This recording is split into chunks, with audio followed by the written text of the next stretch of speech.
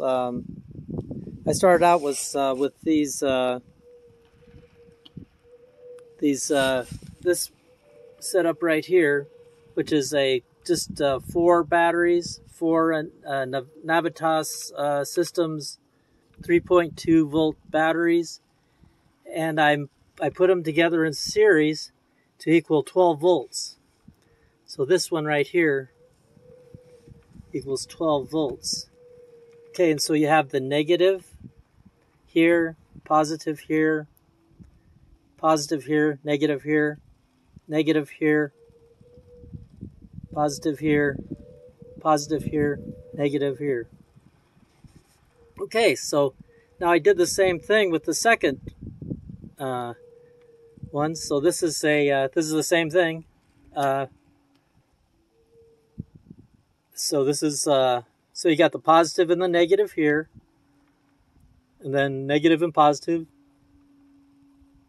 positive and negative, negative and positive, and then you have the on this side, it's just the same thing on this side too, only this is a negative and this is a positive. These are opposite all the way on each side, so make sure it's like that.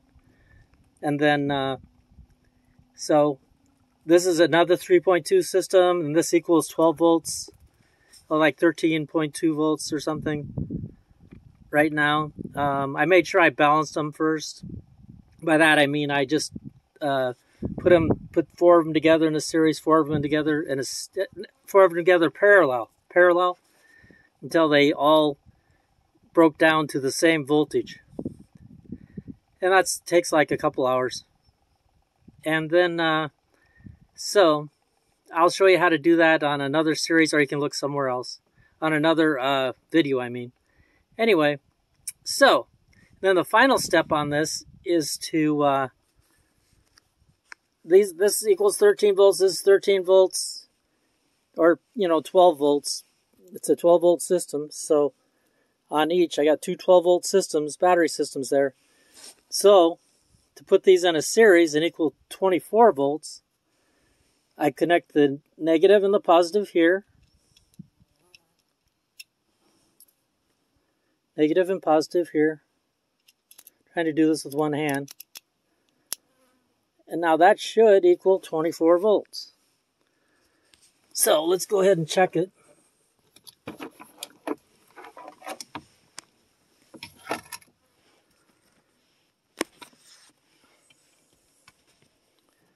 Okay, so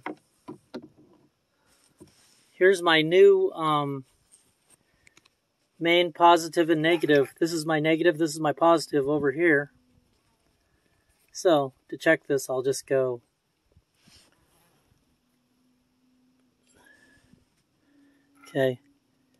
put the positive on the positive, negative on the negative with one hand. Okay.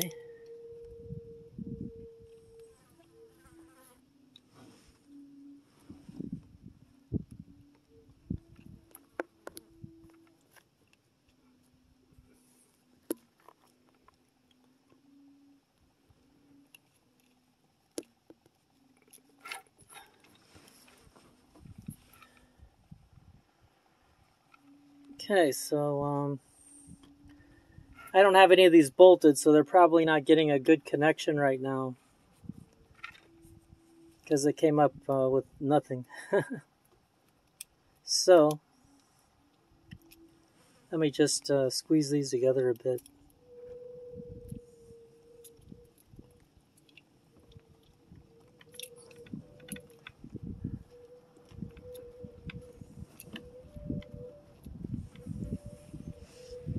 Okay.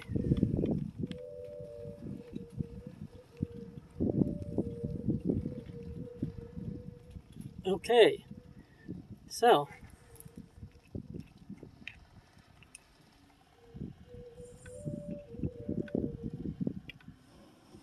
now if you can see, I have 26.4 volts, which is good.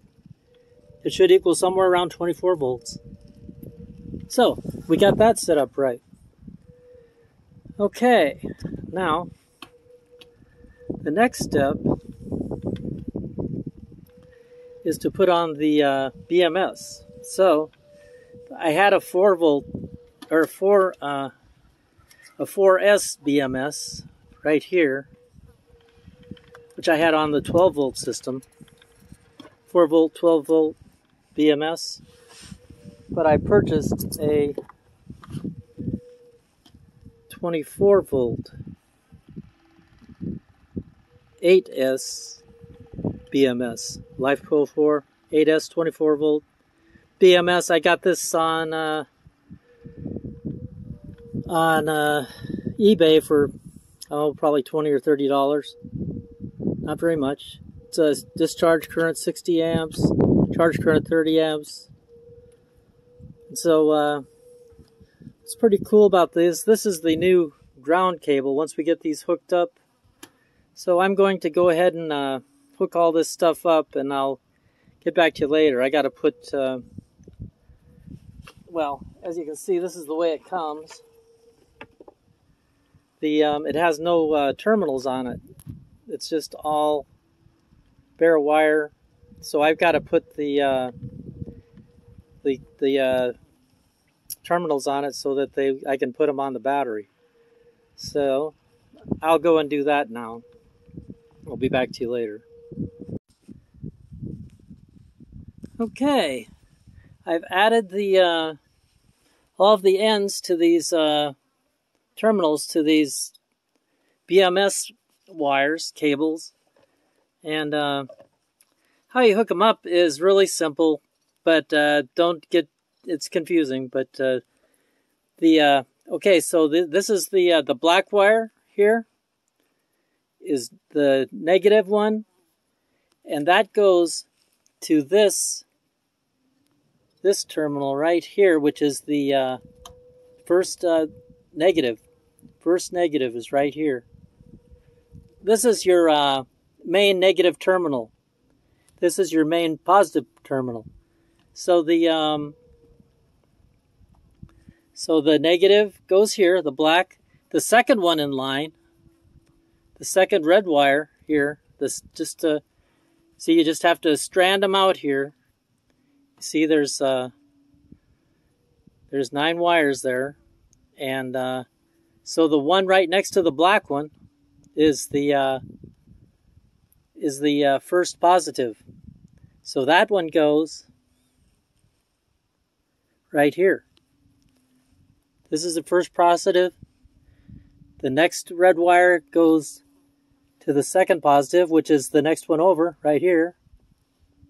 Third positive right here. Fourth positive right here. And fifth positive over here. Sixth positive here. Seventh positive here. And of course the main positive right here is the last one. Okay, and that's it for wiring up that part of the BMS. And this just plugs into this here, like so. But don't plug it in yet. Not until you have power to the BMS. So yeah, this terminal goes into that hole right there. That female connection goes right there to there. And then, okay, and then then you see you have a minus P and a minus P, which is black, and a minus B, which is blue. So the minus B goes to your first negative, which is blue. So that attaches right here on your first negative. Okay.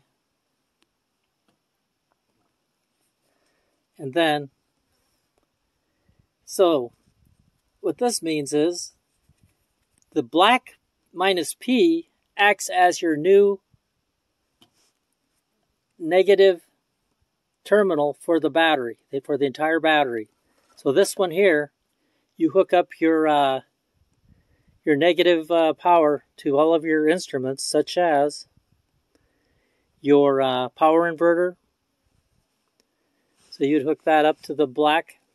This black goes to black, goes to negative on your power inverter.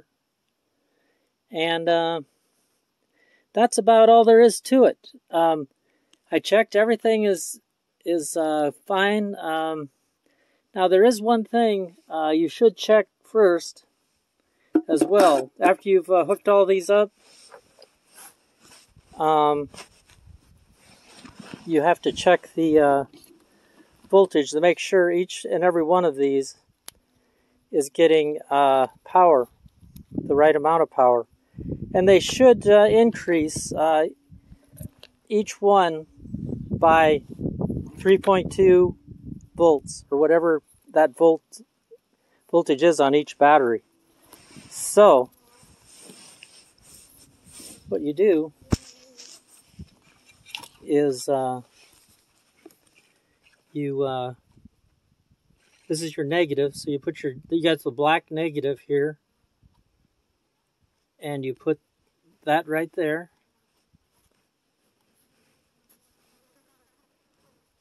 And then the next positive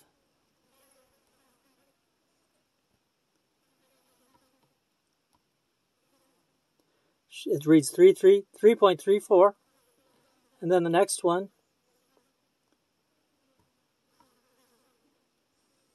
reads 6.61, and the next one reads 9.82, and the next one should be 12 is 13. The next one should be 16, it is. The next one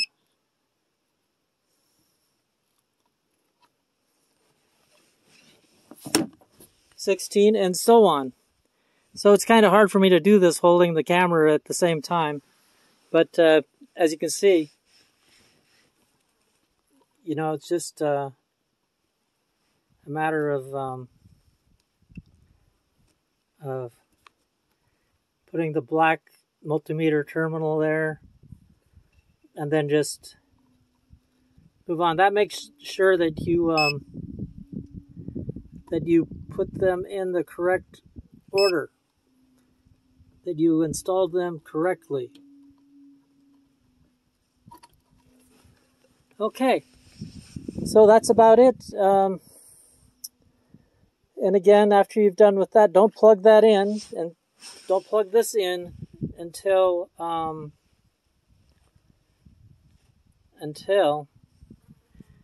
into the BMS, until you are sure that they're all wired correctly, which is just a matter of just going 1 through 9, 1 through 8, and they should increase by a little bit over 3 volts each time. And if that's correct, then your BMS is going to be up and working. Okay, well, you have a great day now, and thanks a lot.